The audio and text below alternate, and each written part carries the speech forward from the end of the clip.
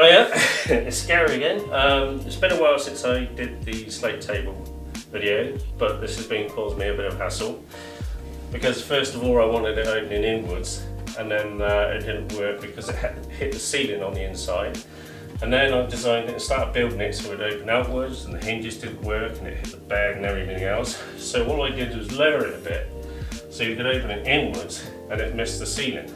Simple, and then this is it.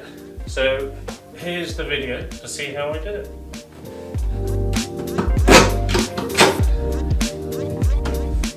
The ply has been ripped down to 220mm, and then I'm going to sand it all. It's WBP 18mm ply, and I've just started roughly kind of putting out where the shelves are going to be. Right, this middle section I'm going to make as one so it can be hinged. Now to make it nice and sturdy, I've ripped this down to 220mm, which is a nice size for the book. And also I have biscuit jointed each shelf, which I'll glue, and then also I'll put some screws in the back. And also with the back panel on the shelf, it should hold everything nice and rigid so I can hinge off that and have the two top and bottom pieces fixed, but we'll have a go.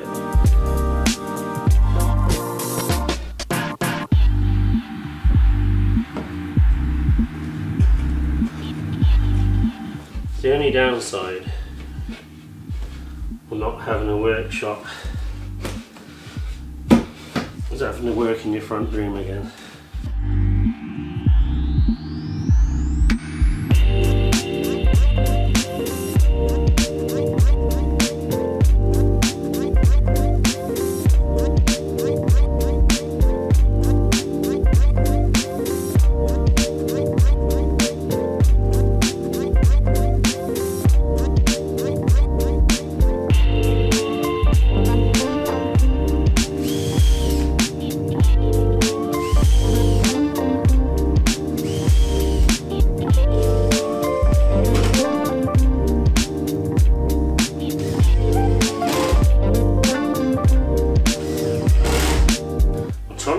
Work out the top section because it's narrower than the door, or the square bit that you can see now is part of the roof. So I'm trying to do it so it doesn't look false, but I've got no choice. It's going to be trimmed with oak around here, so I'm trying to mask the joint between where the door opens and where the shelf is, but we'll just have to see how it works. This is my workshop for today. Chop saw, bench saw, thicknesser. And if it starts raining, I've had it.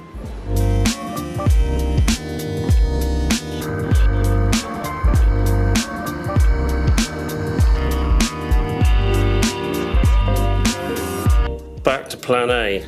Top fixed, bottom one opening. I was having too many problems with trying to get all the both fixed together and opening. It's just not going to work.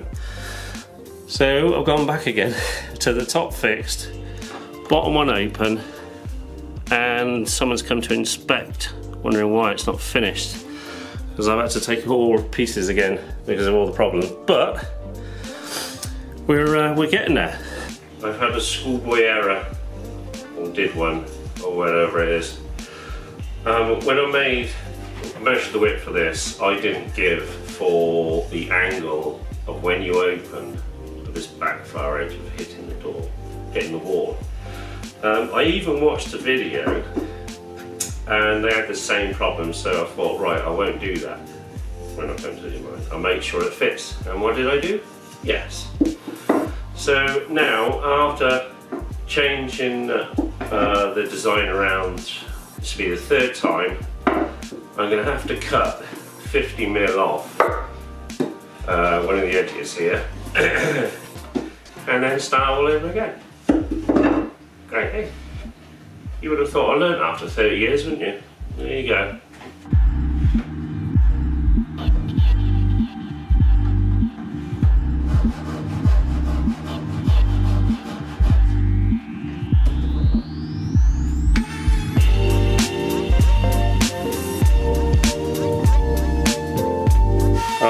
ended up having to use normal hinges, and because I thought it was too tight to the edge, I've kicked it out.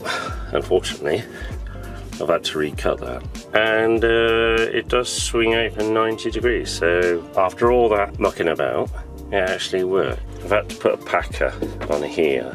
I've glued it and screwed it to give a bit of thing to actually make it work, but it works. Not pretty. I've already cut out there for another hinge. I mean, there's two on here already, and just in case, I'll fit another hinge on there, and hopefully it'll be okay.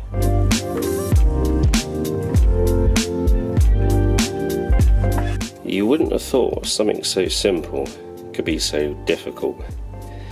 At the moment I'm trying to work, or make it blend in together with the rest of the skirt that was originally there.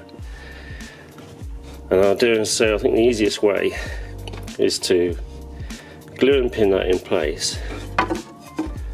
Glue and pin that on there, so when it closes it comes flush with the panel. Or I might make it a little bit bigger so it hangs over just a little bit, so you can't see the gap underneath that runs all the way along. When you open the door, obviously the beading's going to catch on here. So to get it to open, you've got to cut back at an angle so much, and it's still hitting. So what I've decided to do is cut out very carefully the beading, so when it gets pushed on, it closes, it'll actually go into the slot I'm cutting. Now this will either look good or I'll bugger it up completely. I'll give it a go. Right, we're going to treat this like a mini hinge, I suppose. And with a hinge, like a lot of chippers do, to make sure we got like our perimeter, and it's helps stop tear out from your chisels, is we go around it with a Stanley knife very carefully, just really slow until you make a groove, all the way around. I'm not sure how deep I'm going to go. I'll have a little experiment there. And to make it even more awkward, I'm right-handed, so this is a pain. So go around the outside, around the outside, around the outside. Try not to cut the cables, and then make a little nick in there. My hands are shaking. All right, due to some pills I'm on, and that doesn't help. And then I'm gonna use some chisels. These are Japanese chisels. Oh, let me go. These are Japanese chisels I've got. They cost quite a bit, but if you're doing it every day, they're brilliant. They're beautiful.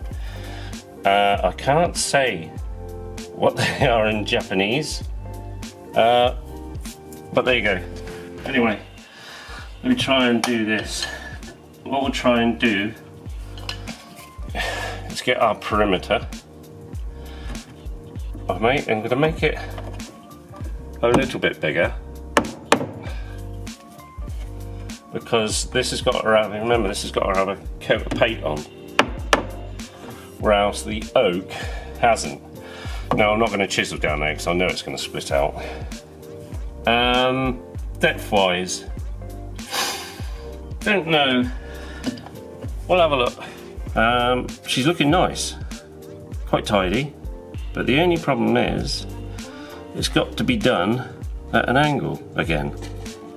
So when you open the door, it's a bit difficult to do all this at the same time, it still gets jammed. So all we need to do now is take off this back edge. There's the angle. I couldn't film and light do it at the same time, I was just stuck in the cupboard. So there, it's at an angle, and It only works, doesn't it? Right, because I don't want to paint the face of the shells, what I'm going to do is put some Liberon wax in it. So all you do is just shave some bits and pieces off from the actual bar itself. It's light oak, by the way. And you get it in between your fingers and roll it until it gets nice and warm, and then it starts to soften up. Then you go up to the hole and just put some in, squash it all the way in as much as you can, and just get a chisel, chisel off the excess, just rub the last bit in, and then if you want to, you can rub over the face of it with a light, either 240 or even higher sandpaper, and you'll never know it's there. Once all the weight goes on with all the books that are in the case, it's going to put a lot of weight on here. For some reason this ramps up a little bit and I can't work out why. So when the door opens, that's loose, so when it closes it will lift it up into the right position. I've packed out all this oak and glued and screwed to the door itself as well. So it should be able to take, these wheels I think can take something like 600 kilos apparently, according to the paperwork, but we'll see. Now the latch to open the door itself and to keep it locked. First of all, I was going to have the book that you tilt, put some MDF in there, and the gate latch to keep it closed, and also got a cable to pull it all. But I think that's a little bit too complicated really. So I've decided I'm going to have my collection of cameras here. So what I've decided I'm going to do is a 1/4 bolt into the bottom of the camera.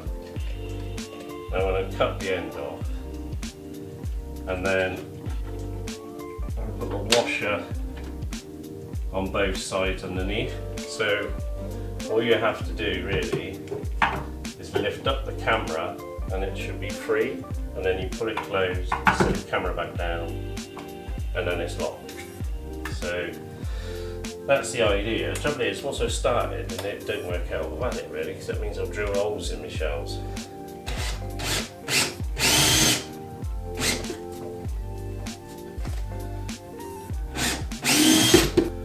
Right, at the moment I have done it, but not quite happy.